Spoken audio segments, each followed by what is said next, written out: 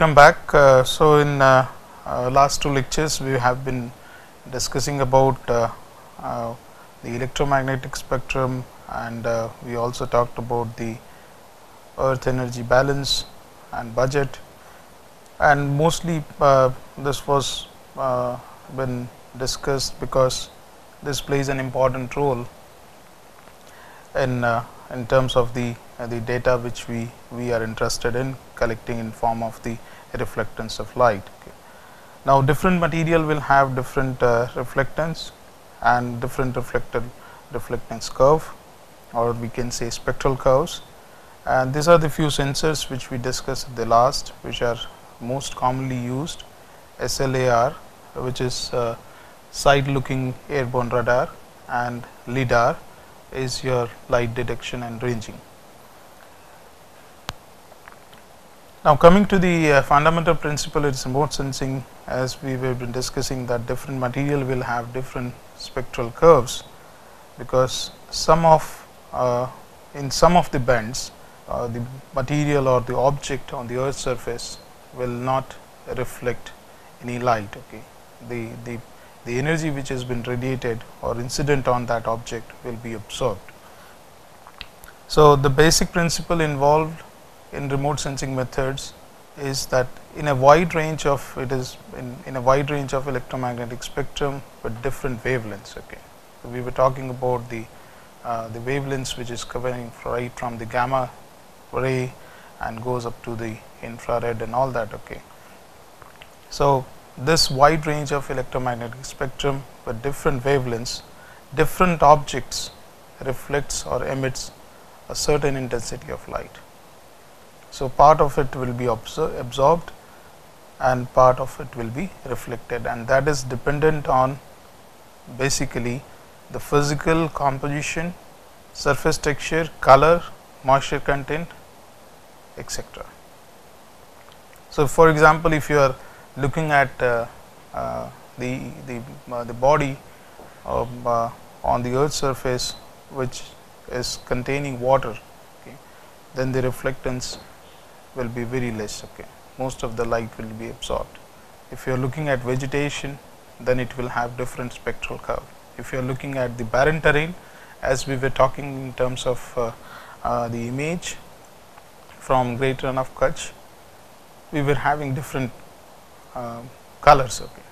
And that is dependent on the absorption capability or the reflectant capability of the object.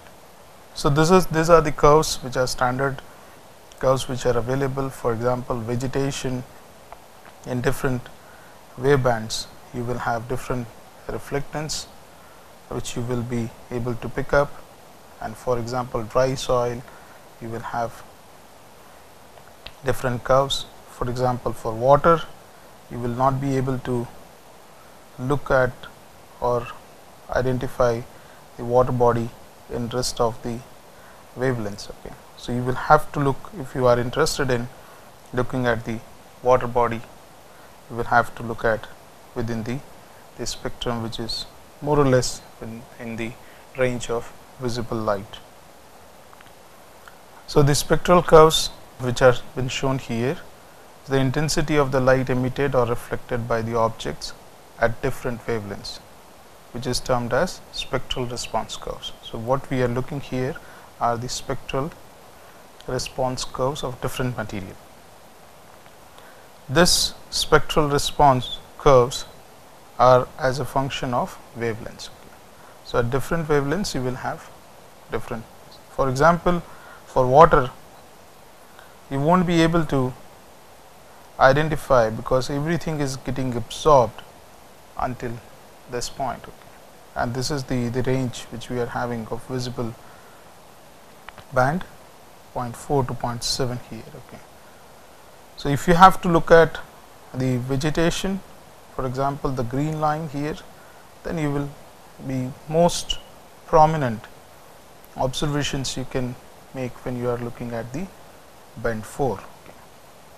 So, this is like 1 to 7, we are having different bands which are available in multispectral data if you are having. Okay. So, depending on what information you need, you may select the bands and try to extract the information which is useful for the user. Now, going further, this is what I was talking about, that different material will have different for example, the physical composition will be different, surface texture will be different, color and moisture content, it depends on that, and that will be responsible in emitting the light. Okay. Now, for example, this is very quickly I will just go through, but not part, but it is important that more than 70% of Earth crust is made up of elements like oxygen and silicon. Now, in order of abundance, if you take silicates, okay, are the most abundant rock forming minerals, because why we are talking this here, because we are talking about the Earth surface. Okay. And Earth surface is comprised of this material either in the form of rocks or in form of the sediments or in form of a soil. Okay. So, the most abundant is your silicates, which are the most abundant rock forming minerals, followed by oxides, carbonates, phosphates and sulfates, and all these minerals will have different spectral curves, because the composition is different, they have different textural characteristics in terms of, if we talk about the crystal forms or crystal structures. So, depending on that, we will have different spectral curves. So, just for an example, we have silicate minerals, okay, you have non-silicate minerals here, which are having different composition.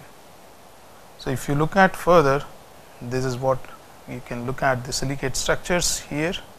You have silicate structures, and then you are having the composition here of different minerals, and what are the basic cleavage forms and all that. Okay. Now, for example, here the clay, if you incident your light on a clay, then it may appear slightly darker, because it has an capability of absorbing water, and in the dry conditions you may have better reflectance. Then again, what we talk about, that different type of crystal forms in different minerals, and if you aggregate those minerals, then you may have like you will finally having rocks. Okay. So, rocks are comprised of different minerals. So, for example, if you take granite, okay, then you have the major constituents of the granites are feldspar, quartz, biotite and plagioclase feldspar. Now, all these 3 or 4 minerals which you will mostly come across in the granite are having different crystal forms, and of course, the composition is also different. Okay. So, all this will reflect different amount of light. Okay. So, for example, quartz will have a good reflectance because of its color and all that, and other minerals like biotite will appear darker. So, spectral features of mineralogical constitutions, if you look at, then we have, it depends again on what we have discussed upon the composition, crystal form, internal atomic structures. Okay. So, if you look at the amount of emission of in terms of the percentage, and if you look at on the y axis, you have the wavelengths. So, at different wavelengths you will have different reflectance. So, the quartz, albite, muscovite, augite, hornblende and all will have very good reflectance or emission of light between this range, between around 6.5, so maybe you can go up to 10. So, you are moving into the near infrared and all that, but further you will have a complete absorption. Okay. So, it will not yield anything. So, if you are choosing any band from the multispectral data, and if you are looking at this region, then you may not be able to identify any minerals. Okay. So, you need to be careful which band you are interested in. So, this is the area of absorption, you will not be able to see much. Further, in terms of the thermal infrared region, if you take, the electromagnetic spectrum is characterized by spectral features exhibited by many rock forming mineral groups, for example silicate, carbonates, oxides, phosphates, sulfates, nitrates, and so on. So particle size and packing can produce changes in emission spectra in terms of relative depth of absorption, but not in the position of the spectral band. For example, the carbonates shows a prominent absorption feature at 7 micrometer. Sulfates displays bands near 9 and 16. Phosphates also have fundamental feature near 9.25 to 10.3, and features in oxides usually occupy the same range as that of silicon, SiO2 or so, 8 to 12. And the nitrates have spectral features. These are the prominent spectral features which we are talking about at 7.2 and nitrates at 8 and 11.8. So these minerals are having very typical spectral features which are exhibited at different wavelengths. Now, for example, spectral features of some of these minerals, if you look at that, what we have been discussing, that you will have an around 7, that is carbonates, 8 to 11.8, that what we discussed in the previous slide. Then you have nitrates, then you are having, so this is the absorption which you will come across. So spectra of rocks, if you look at, then different rock types which you should refer at, that we have 3 different type of rocks: igneous, sedimentary, and metamorphic. You will have typical spectra. Now, major regions of electromagnetic spectrum, if you look at, so for us the visible light, okay, this region will be extremely important, that is from 0.4 to 0.7 micrometer. So the fundamental principle in remote sensing, further if you look at this image which has been shown, 3 images.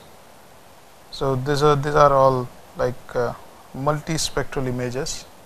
So you have a green, red, and near infrared bands of the same area. So this is from the gangetic planes into gangetic planes.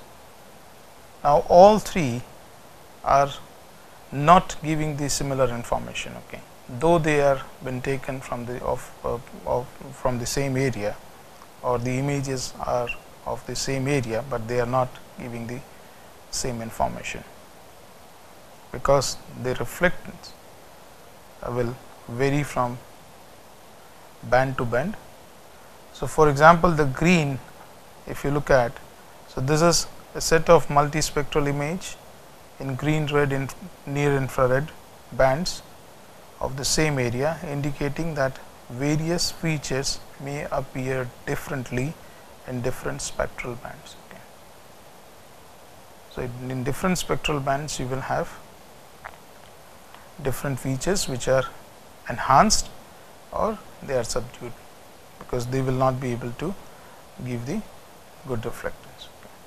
So therefore, using information from one or more wavelengths, it may be possible to differentiate between different type of objects. For example, dry soil, wet soil, vegetation, and map their distribution on the ground. So in the last one here, you can see that the channels are coming out very prominently, okay, whereas here you are not able to pick up this, okay, but in few locations you are able to pick up near infrared, you are able to pick up the more detailed area here, whereas here you are not able to pick up.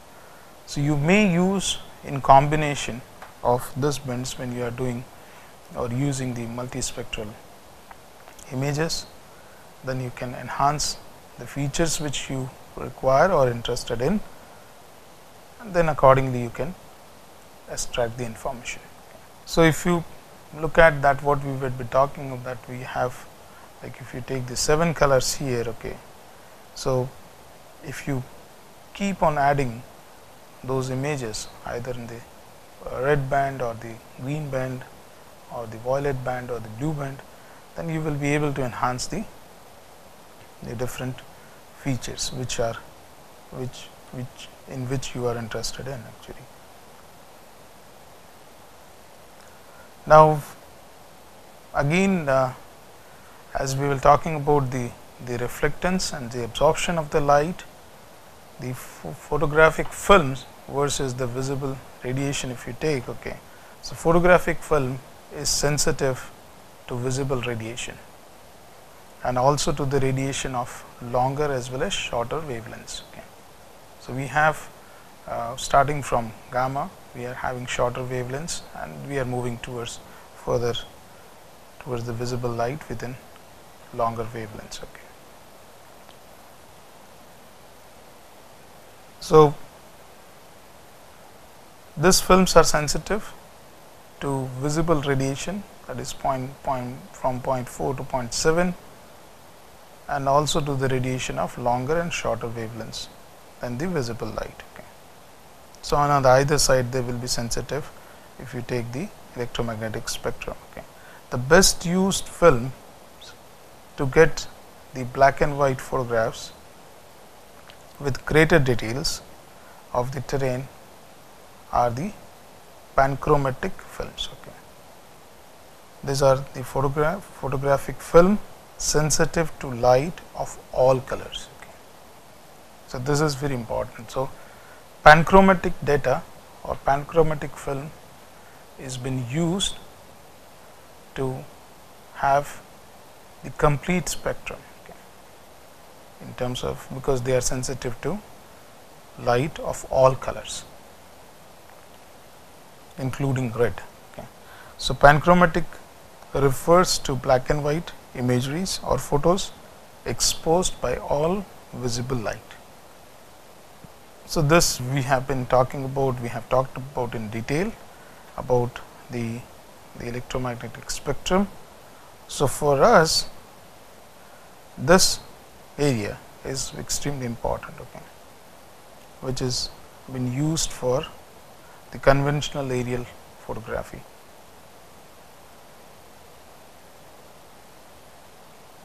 So, this is an again simple diagram which explains about the spectral. So, if you take why this is very much important, again is the human eyes are only sensitive to particular type of electromagnetic radiation, which we call visible radiation. However, it comprises light with different colors or bands of different wavelength. So, it is having 0.4 to 0.7. Okay.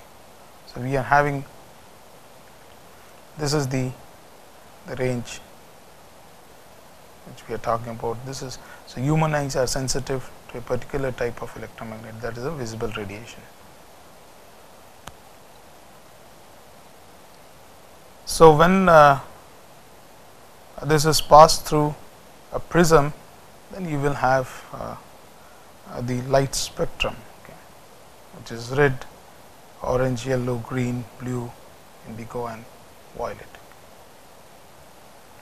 So, wavelength ranging from 0.4 to 0.5 microns appears blue, 0.5 to 0.6 green, 0.6 to 0.7 red. So, this is the range which you will see mostly in the visible light spectrum. So, radiation with shorter wavelengths than 0.4 are termed as ultraviolet, then greater than 0.7 microns are infrared. So, you are having this less than, this is ultraviolet, and greater than 0.7 is your infrared. So, in terms of energy of electromagnetic radiation, which is inversely proportional to the wavelengths. Okay. The red light with the longest wavelength has least energy. So, this is another important point which you can remember. Now, looking at with the understanding that about the panchromatic data and all that, let us look at what is the main difference between the normal film and the panchromatic film.